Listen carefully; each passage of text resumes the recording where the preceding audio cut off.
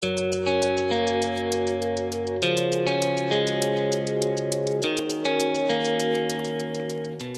you for calling. This is Lori. How may I help you? Okay, before scheduling your appointment, I have some questions that will help us to determine if you're a WalkAide candidate. Pre-screening is important in determining whether or not a patient is a candidate for a WalkAide evaluation.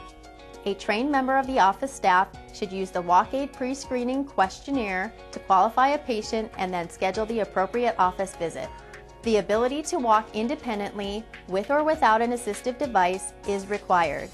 If the patient has an implantable device, uncontrolled seizures, or blood clots, they should not be evaluated for the WalkAide without medical clearance from their physician. Pregnant patients should not be scheduled.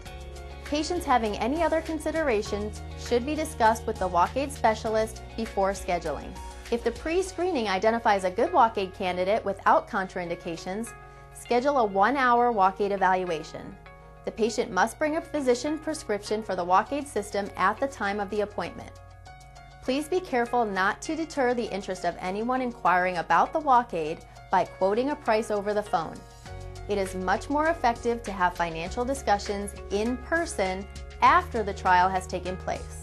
Some insurers cover the WalkAide and others do not. In the event that insurance denies coverage for this technology, support should be offered to help patients identify alternate financing options. The first step is to determine whether or not the technology is appropriate for the patient. The evaluation may be offered at no cost. You may also consider offering a low-cost, short-term home trial following a successful WalkAide evaluation. Okay, thank you. Based on your answers, you may be a WalkAide candidate. I understand you have questions about coverage. Coverage for the WalkAide varies. We will fully research your insurance and make sure there's a clear understanding of your coverage prior to final delivery.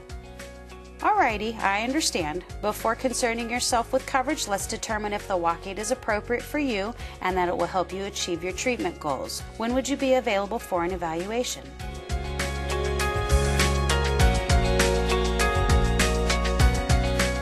When the patient arrives at the clinic for evaluation, use the WalkAide evaluation packet to document the initial evaluation findings. Complete the clinical evaluation. Assess range of motion, gross muscle strength, spasticity, and gait both with and without the current assistive device. Make note of the patient's diagnosis, any contraindications, and the expected prognosis as it relates to the WalkAide.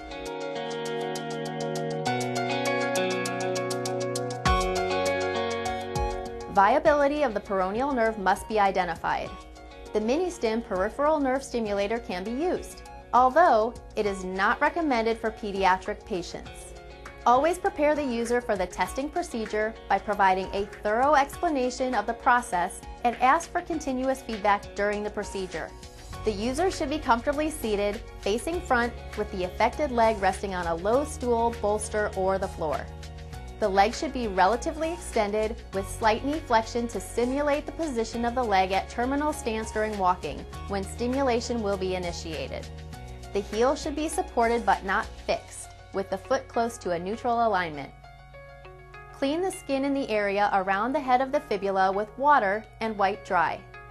Failure to adequately prepare the skin may cause improper contact and provide less than ideal stimulation. Identify the head of the fibula. The common peroneal nerve runs posterior and distal to the head of the fibula, where it splits into its deep and superficial branches. Position yourself next to the patient so that you can see and address this entire area during testing. Visualize the intersection of two lines drawn vertically behind and horizontally below the head of the fibula. This is a good starting point to test the viability of the common peroneal nerve. Wet the area around the head of the fibula generously with water. Turn on the mini-stim, press 50 Hz and twitch. The orange light indicates that the mini-stim is powered on. Set the intensity dial to 0. As you increase the intensity, the red light will begin to flash when a closed circuit is completed.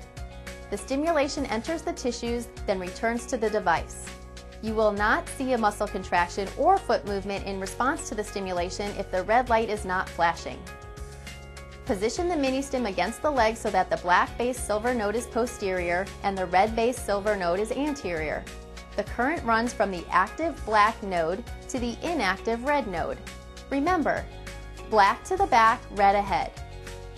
Hold the mini stim firmly to the leg, keeping it perpendicular to the leg at all times. Gradually turn up the intensity until the desired muscle contraction and foot motion are observed. You may place one hand on the lower leg to feel the contraction of the peroneus longus and tibialis anterior muscles. The response to stimulation is immediate if the active node is positioned over the nerve motor point. If the desired response of dorsiflexion is not elicited, try increasing the intensity further. Still no immediate response? Then slowly slide the mini stim nodes across the skin without losing contact. Moving the stimulation inferior and anterior should promote dorsiflexion.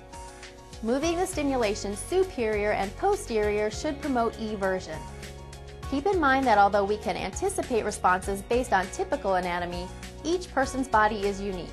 The desired functional foot lift may be elicited at any site surrounding the fibular head, depending on where the motor points of the peroneal nerves exist.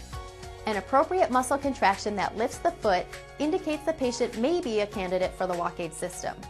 You can proceed to electrode placement.